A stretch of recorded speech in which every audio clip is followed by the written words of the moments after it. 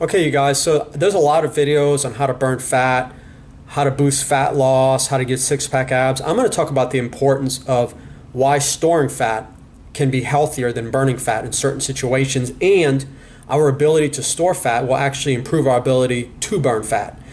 So let's kick this off with a study that I came across that found that fitness level has an impact on our ability to burn fat when we're fasting, as well as when we do fasted training. What they found was people who are trained had a higher capacity to burn fat, but they also had a higher capacity to restore fat that's been broken down back into body fat. And this is referred to as glyceroneogenesis. This is a very novel pathway that is less commonly talked about, but essentially it's related to gluconeogenesis, which is glucose production from non-carbohydrate sources. Where glyceroneogenesis is glycerol 3-phosphate and triglyceride production from non-carbohydrate sources. So basically, glyceroneogenesis plays a role in fat reestification. Now, fat reestification sounds like a bad thing, because basically what that means is you're restoring fat that's broken down. Well, enter thiazolidinediones, which that's a mouthful to say, but this is an insulin-sensitizing medication used to treat diabetes. It operates by increasing glyceroneogenesis.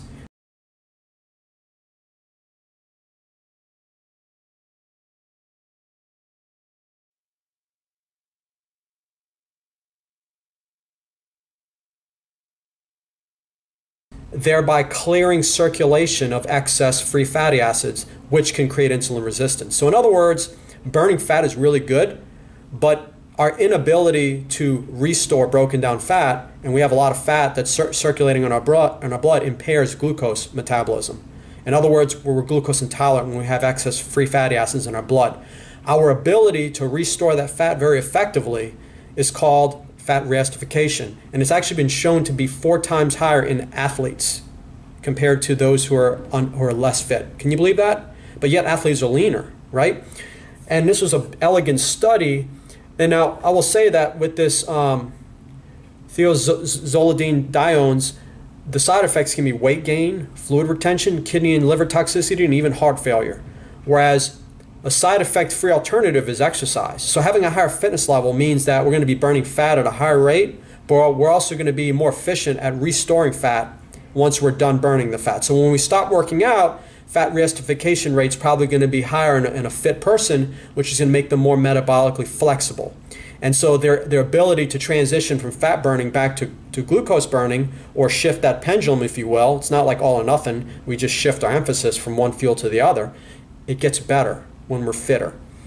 So, and this kind of goes in hand with the video that I talked about how breakfast is the most important meal, that we should eat breakfast. But essentially, this came from the Bath study in that breakfast is the most important meal for fat cells. And that's because breakfast improves the sugar storing capacity of fat, body fat, via has an insulin sensitizing effect on fat. In fact, breakfast has been shown to increase fat reestification rate as opposed to suppressing fat burning. So could this be the reason why glycemic control is better postprandial or post-meal, and why it's recommended for diabetics? I would argue yes, that's part of the reason. Now, another beneficial fat storing process that I've talked about is de novo lipogenesis, but it's location dependent, right? And as you can see in this graph here, that if it's happening in our organs, it's not so good. But if it happens in our storage fat compartment, it's got some benefits. Now, again, I talked about how the amount that gets stored is trivial. It's not going to lead to excess body fat. So could it be that quality matters?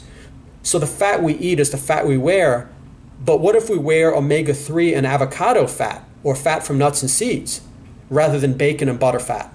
So the composition of the fat that's in our body stored can be different. And we can't see that with the naked eye. You can have 2 people who are ripped, but one may have better metabolic health because they have a better body fat storage composition. And this is where quality matters, and I talked about this. So with that, guys, I'm going to wrap this up by saying that it's not just fat burning, it's also healthy fat storing.